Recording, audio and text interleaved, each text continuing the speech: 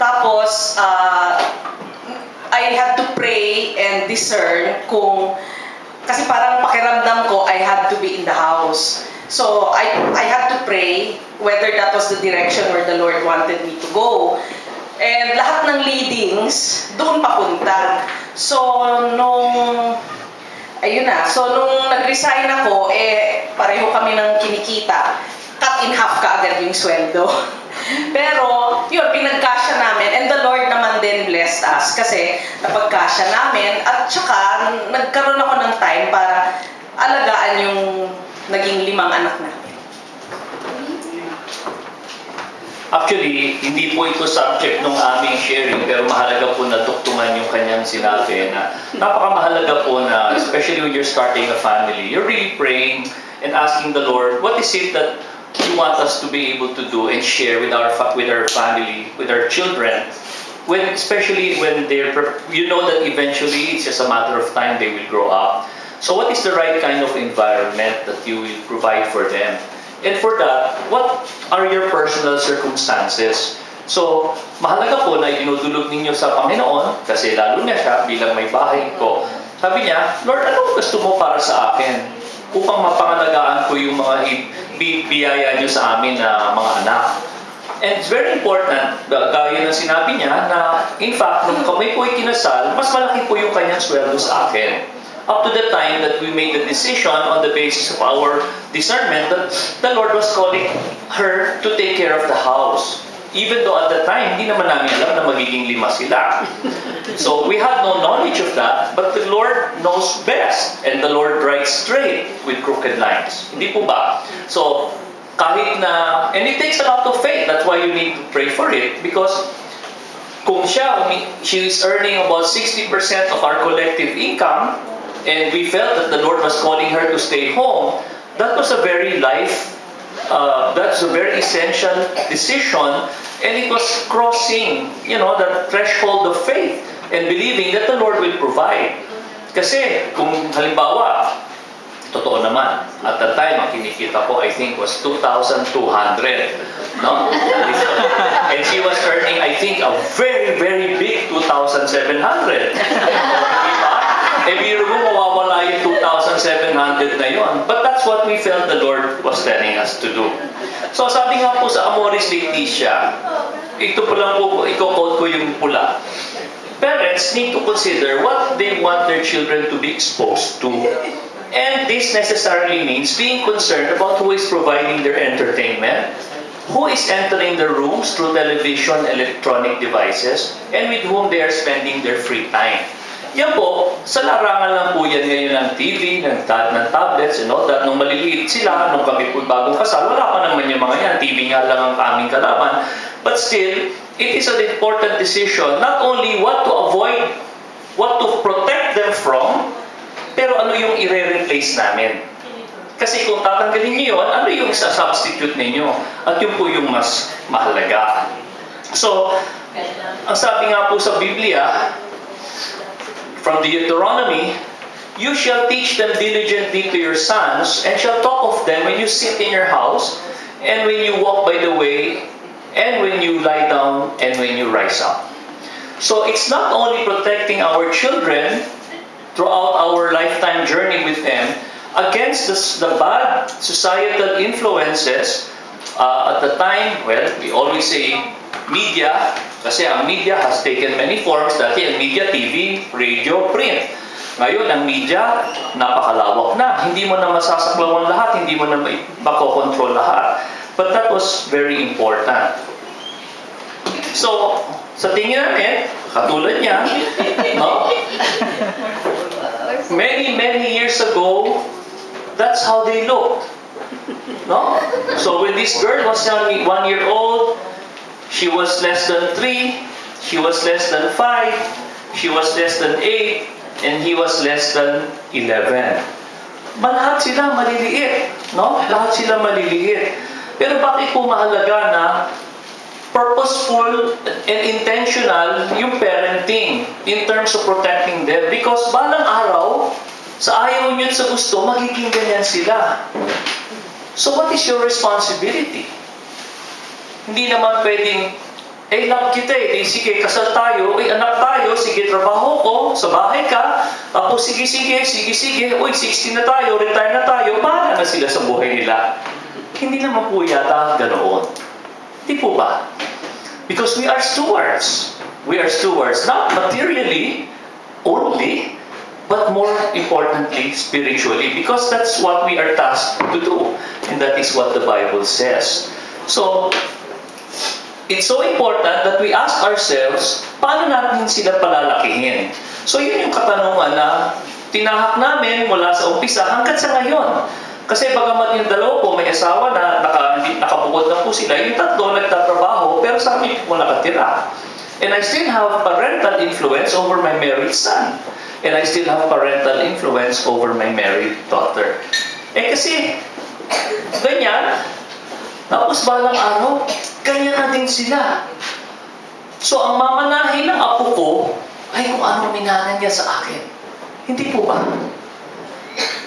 So, what legacy will I leave with my Marfori family is what legacy I will leave to my children.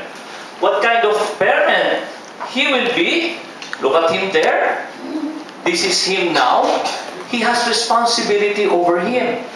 But how did I exercise my parental responsibility over him so that he becomes closer to where the Lord wants him to go? And how did we care for her so that now that she has this, may tatak po ng Christian home and how we raise them. And that's why it's very important. Okay? All right. Okay, so I'll just share what we did when the kids were young. Yung panganay namin, our eldest son, at that time, di syempre nasa bahay lang ako. So every time he comes home, alam ko yan na at the end of the week, meron siyang unit test. So from Monday to Thursday, lahat ng mga lessons niya, nire-review namin every night yun. Pero by Thursday evening, all the things that he took up from Monday to Thursday, ginagawa kong test. Kaya pag Thursday evening, meron na siyang exam sa akin. Tapos, pagdating ng Friday, kabisado na niya. Kasi from Monday to Thursday, covered na namin ng Thursday evening. So pag nag-exam siya ng Friday, okay na siya. So that's how I would spend my time with the kids. Kasi first and foremost, importante yung pag-aaral over TV. So, yung mga anak namin, lumaki na Monday to Thursday, no TV. Friday, if you finish your homework for next week, pwede ka na mag-TV ng Friday evening. Pero pag Friday, hindi ka pa tapos. Saturday, hindi ka pa rin pwedeng mag-TV hanggat hindi tapos lahat ng homework. Pag weekends naman, their TV usage and computer usage, kasi computer was just starting at the time eh. So, thrilled na thrilled sila pag meron silang computer time. But syempre, kinokontrol ko rin yun. How would I control it? Bumili ako sa National Bookstore. Alam niyo yung ticket sa perya, tsaka yung sa movie. Diba? That's one roll of tickets. Every week, I give each child 5 tickets. Okay, nakapirma yun. I signed the back kasi baka mamaya, alam mo na, duputin dun sa cabinet. So, nakapirma yun. And then, each ticket is good for half an hour of TV. So, if they're, sorry. So, if they want to finish all 5 tickets in one go, basta tapos na sila sa homework, that's fine. But that's all you get for the week. Okay, so no computer, no TV until Friday if you're done, or weekends when you finish your homework. In fact, nakakatawa kasi nahanap ko yung tira ng tickets. Tapos may Viber group kami ng family. Sabi ko, naalala niyo ba to? Yes, mama, sabi nilang gano'n. O sino may gusto? Siyempre, kinuha ng anak ko. Gagawin din daw niya dun sa anak niya. Tapos pagka yung when they watch TV, binabantayan namin na medyo pag-sensor, hindi nila makikita. So, close your eyes, it's violent. Pikit naman sila. Close your eyes, it's not good kasi medyo sexual ang undertones. So, lumaki yung son ko na gano'n, na nung dumating yung kapatid niya, minsan, hindi naman ako pwedeng all the time nasa kwarto when they watch TV. So, ibibilin ko dun sa lalaki. Sabihin ko sa anak ko, bahala ka na kay Ana, ha? You make sure that she knows she doesn't see anything that she's not supposed to see. So, pagka medyo nagbabarilan na, close your eyes. You're not supposed to see. It's violent. Sasabihin ng anak ko. So anyway, cellphones. Ngayon, di ba, nakikita natin lahat ng mga bata may hawak ng cellphone. At that time, nung lumalaki sila, medyo dun pa lang din nagiging uso yung cellphones. But since when they were going to school, their classmates had cellphones at that time. Pero sila, we only allowed them to have cell phones when they hit high school. And yung cellphone, analog pa naman at the time, di ba? Wala namang mga browsing. So, it was actually easier for us to control it, unlike today. But at that time, their phones were used mainly for, okay, you let me know when you're done na sunduan time, or when they're in the mall with their friends, oh mama, you can get me here, or we're here, ganyan. That was the only use of the cell phone, really. We encouraged the use of the landline. Okay. Okay, but we also know na ngayon po, napakahirap po i-control. Kasi nga po, napakadaming sanhi ng influence na hindi natin nababantayan. Ngunit base po doon sa binahagi ni Louie, it is so affirming, brothers and sisters, that because we were purposeful, we were intentional, deliberate, that we protect them from these versions of society, of media influence at the time. Version, kasi wala pang namang Facebook noon, wala pang Instagram, wala pang Twitter, no? Yung version na yun, na-protect sila, so much so that brothers and sisters, nakakatuwa because they have a 14-year-old cousin, no, anak ng kuya ko, na sila mismo, yung mga anak ko, sila yung naririnig ko minsan nag-uusap sila, sabi nila, she should not be watching that. She should not be watching that. She should not be accessing that site because that is not good for her. She's not yet 18. So, brothers and sisters, God honors our desire to help our children grow up to become men and women after His own heart.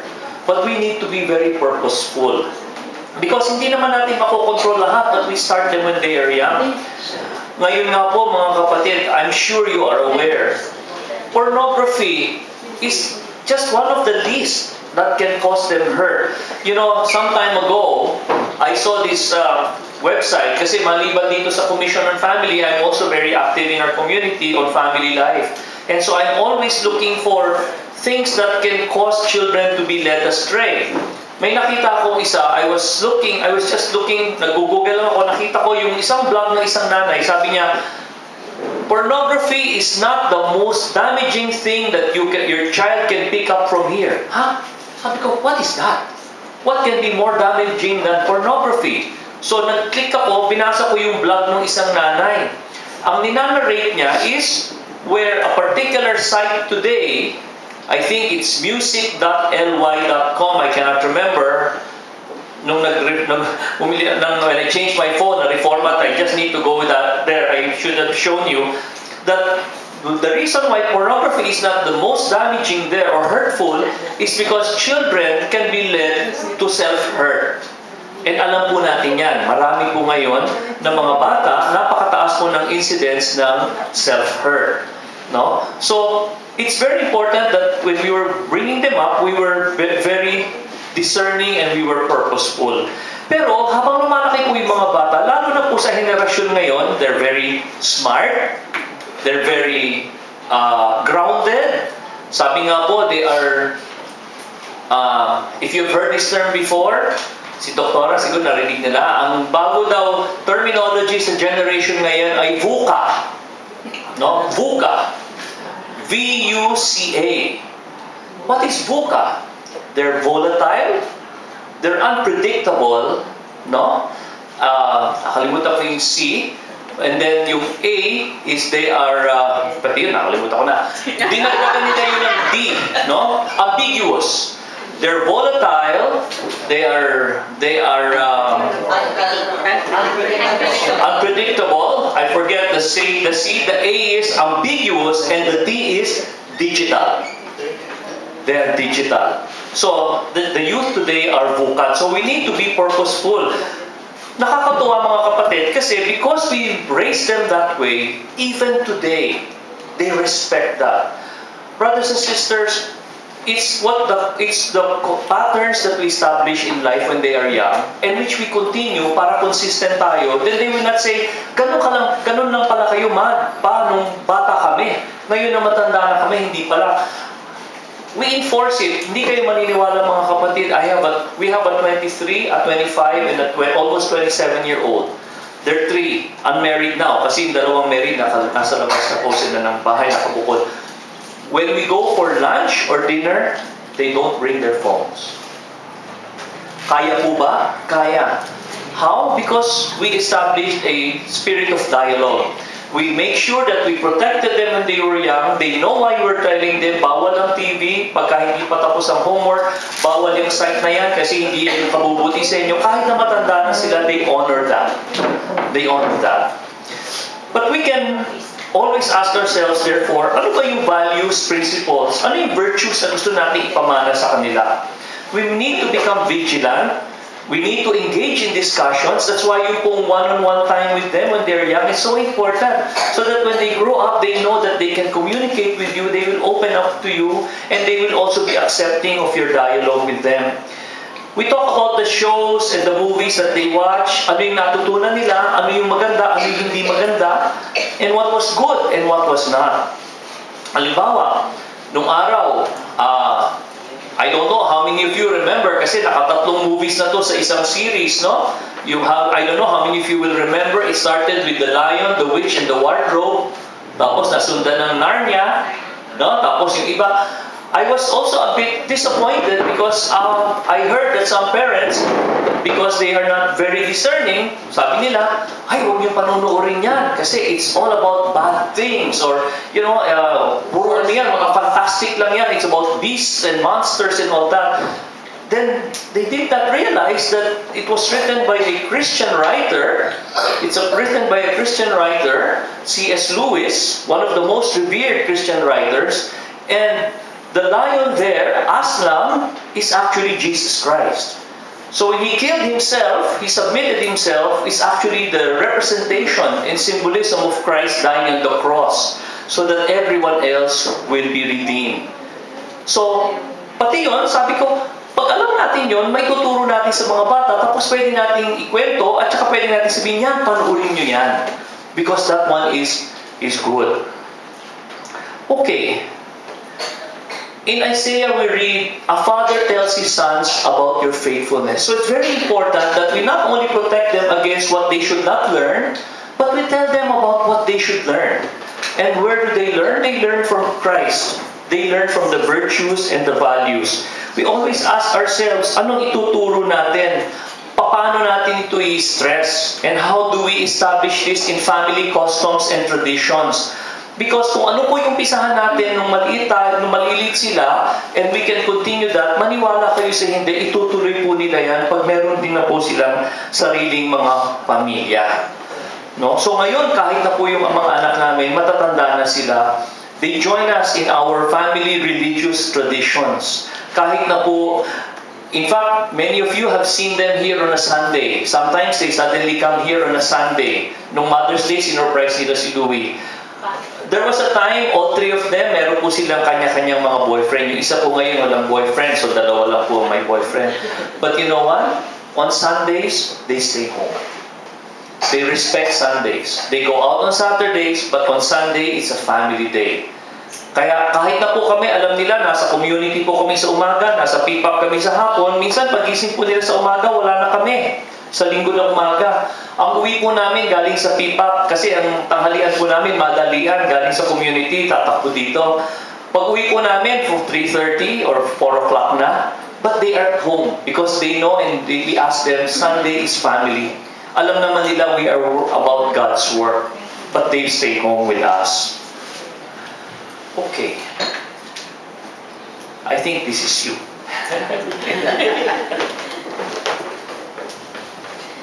Ito yung mga magaganda at naging effective na paraan ng pagpapalaki sa mga anak namin. Spending time with them as they were growing up, which was the main reason nga why I quit my job to stay home. So, important sa akin, important yun kasi staying home when you see something like a rude attitude or yung ugaling hindi maganda, you can correct it right at that moment. You nip it at the bud, sabi nga nila, yung bulaklak na hindi pa bumubuka, it's still a bud. You take it out. If it's not a good character, you take it out. Hindi natin maasahan yan with the helpers. If you have helpers, you can't leave that responsibility to the yayas. Kasi hindi naman nila anak eh. Tatama rin sila or bahala na. Di ba?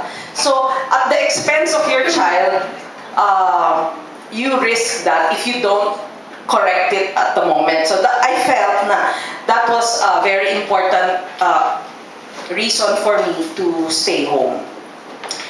Yung mga anak ko, lumaki, they grew up wanting stories. Kasi in the house, we opened the lines of communication. So they knew that whether it's good or bad, they can come to us. Whether they'll be scolded or not, they can come to us. So nighttime was something that they look forward to. Kaya lang, syempre madali. We had one kid. I can tell his favorite story, which was Jack and the Beanstalk. Every night yan, Jack and the Beanstalk. Habang nakahiga kami, tapos may ano yan siya, nakiliti sa tiyan. Okay. Tapos, they have their night prayers na, night prayers ko pa yun when I was growing up as a child. I taught them the same night prayers. In fact, nakakatuwa kasi a couple of days ago, I was talking with my almost 27-year-old daughter. Out of curiosity lang ba, sabi ko, do you still pray? Sabi niya, yeah. You say your night prayers? Yes. What night prayers do you say? The prayers that you taught us when we were young. So, yun pa rin yung prayers niya. Kasama na dun yung praying for, then they name their mga ninongs and ninangs, the family members, anyway. So, it was easy spending time with my son because he was only one. When my daughter was born, medyo manageable kasi there were two. I would put each one to sleep or sometimes hati kami, he'd take the boy, I'd take the girl. My girl naman, she likes girly stories like 12 Princesses, yung mga classics illustrated comics. Pero sa kanya, iba na naman yung, hindi ko na maalala eh. Basta iba naman yung gusto niyang area ng kilite. She wants to be tickled in another part of her body. Maybe here. Nung naging tatlo, medyo mahirap na. Kasi I only have two hands, the left and the right. So, at that time, I breastfed all of them, but I was breastfeeding my third child. So, paggabi, gusto nila kinikilite, di ba? So, eto ganito kami. Nakaupo ako, nag-breastfeed ako. Yung isa nakahiga sa kama, tinitikal ko. Yung isa nakalatag sa baba. O, diba? Covered lahat. Tapos nung naging 4, naging 5. Okay, then maybe I should do something else. So, ang nangyari, I would set 1 day each, 5 days in a week, 5 weekdays, di ba? Monday, Tuesday, Wednesday, Thursday, Friday. Tama-tama. Problem was, when we have prayer meeting. Di kunyari, prayer meeting namin Tuesday. Do you need the person assigned on Tuesday will not have his night time, di ba? His night kiliti, his night story. So pagdating ng Wednesday, sisingilin ako. Siyempre magagalit yung Wednesday, di ba? So it worked for a while, but then I had to find another way. So what we would do is he would take out my son, magbo-one-to-one sila, kakain sa labas, ganyan. Ako naman, I would do the same with the girls. Medyo mahirap lang kasi 4 girls eh. So I would try to take them out regularly. Ngayon nga, bigla ko naalala yung one-to-one namin noon, hindi ko pa nagkagawa. Tagal na noon, years ago. Another way of spending time with them was cooking. Kasi feeling ko, wala namang ibang magtuturo if not me. So, summertime, lalo na with the first two kids, my son and daughter, I would teach them how to use the knife, how to use the abredor, yung can opener, oo. And then, how to cook simple dishes, spaghetti, how to make sandwiches, things like that. Na hindi ko naman alam na up to now, na-carry over yung desire kasi you teach them and then they forget, diba? But now that they're both married, my son is the cook and my daughter is the cook. So, it stayed with them. And then, one thing also that we were able to do as a family was to pray the rosary daily. Yun nagagawa talaga namin when they were younger. So even the yaya would join us. And then when we're out, let's say we have a party or may prayer meeting kami, we just tell them, just pray the rosary even without us. So that was something that they were able to do. Now, it's a little bit more difficult because may kanya-kanyang schedule. They come home at different times of the evening. But when there's a special occasion or when we're together and we're, you know, we try to make time for it. So yun. So we still maintain the prayers in the car. Every time we leave, we have our set of prayers. If we can, if the trip is long, nakaka-rosary kami. Tapos, in every meal time, we pray. Tapos Sundays, we have the Lord's Day. Saturday evening, we try to do the Lord's Day. And then they do their own Thanksgiving prayer for the blessings of the week. And then we close that on Sunday. Okay.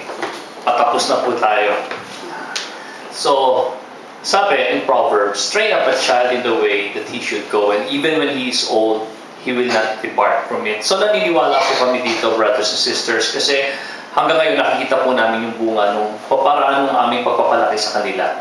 Even now that they are old and they're no longer with us, the 2 and the 3 are really may financial independence na po sila, and they make their own decisions. They continue to be grounded in the virtues and the values that we taught them.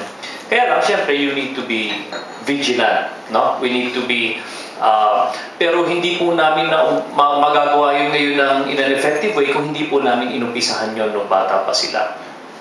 So, nagbunga na po yung mga yan. Kasi ngayon nga, kahit malalaki sila, we continue to dialogue. And we don't lose any opportunity to talk about our faith.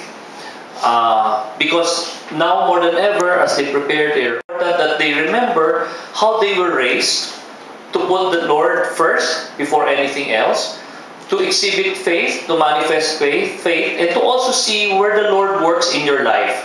So kahit na po sila malalaki na, some time ago, nung kami po ni Louie, we got into a near accident somewhere here in Pansol. The very next time na meron po kaming family reunion, nandun yung aking manugang na lalaki, nandun yung aking manugang na babae, I spoke to them. I spoke to all 7 of them, and I said, we live by God's grace alone. So, you could have heard the news or the SMS that your mom and your dad are gone. And what does that mean? And so let me share with you, sabi ko, as your parents, now that you're grown and you're bringing on your own lives forward, how important it is to hang on to the Lord, because we hang on His grace alone. We live and die by His pleasure. And it's not ours to control, it's up to Him as He wills. But it's important that as we journey together with Him, we recognize the important role that He plays in our lives. So I talk to them that way because that's my responsibility as a parent, even if they're no longer 3, 4, 5, 6, or 7 years old. Because when I look back, I would say, ano pamamana ng anak ko sa apo ko kung ang pamamana ko sa kanya ay kwentuhan lang, at saka kung paano kumita ng maayos, at saka kung paano maniguro na maganda ang andar ng sasakyan, which are all good and practical, but I need to teach them first about where they're ultimately headed, which is heaven. And I said, if the Lord had decided it's time for Mama and Papa right then and there, then it's important for you to realize, what did I teach you? So now, sabi ko, you sit around this table, I'll teach you, it's about faith. It's about faith. So I'm talking to my 35-year-old son and his wife, my 31-year-old daughter and her husband, and my 3 grown children. So we never stop being people who will protect them against outside influence and instead replace that with what good things they can learn. So parenting never stops. It's really 24/7. Even though I am a grandparent. Because eventually, yung pamamana ko sa mga anak namin, yun ang pamamana nila sa kanilang mga anak. So, maybe by way of ending our talk and helping you take away something, is I will leave you some questions for discussion. Bahala na po yung pumili kung gusto yung question number 1, pero maganda kasi yung question number 2 is, ano yung ating tugon? Yung number 1, parang kikilalanin lang natin, ano ba yung nangyayari? Kahit na po full grown ang ating mga children, lalo na kung wala pa po silang mga asawa, maaaring nagtatrabaho na po sila, but it's very important.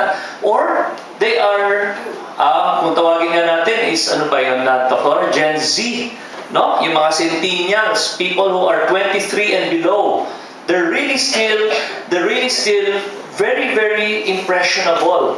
So, siguro, pwede nating pagnilayan, tapos in our tables, we say, ano nga ba yung nakikita kong negative influences ng society sa aking mga anak at sa aming pamilya? And then more importantly, what have I done to shield and protect them? Mas mahirap na po ngayon kasi nandyan si social media, no? And kahit na maglagay tayo ng parental controls, napakahirap po talaga. And then, para ma-upbuild naman yung ating mga kasama sa mesa is, let's share what have we done that has worked so that the others can also learn from our experience. Okay po ba yun?